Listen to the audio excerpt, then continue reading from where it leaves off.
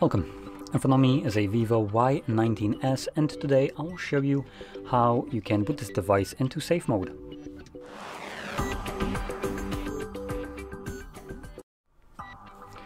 So to get started, simply hold your power button, and from the not boot options that show up, let's redo that. I'm gonna swipe down instead twice. It brings up the boot options here, so we're going to click on that instead. And once they show up, you want to hold power off. When you do so, it changes to reboot to safe mode. You want to confirm it by selecting OK.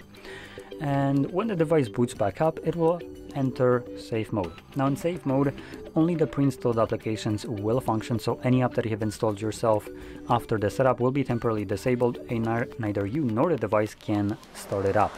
This is done for troubleshooting purposes, so if you don't have any kind of trouble, there is really no reason for you to enter this, as it does limit the usability of the device quite significantly. Let's give it a moment for it to actually boot up.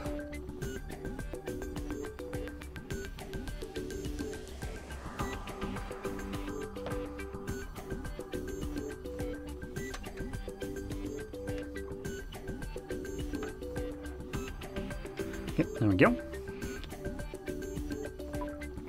So you can see we have the watermark for safe mode, and nope, let's give it a moment. So in here we should have, okay, so it looks like the phone actually hides, oh no, never mind, there we go. It just took a moment to load the applications.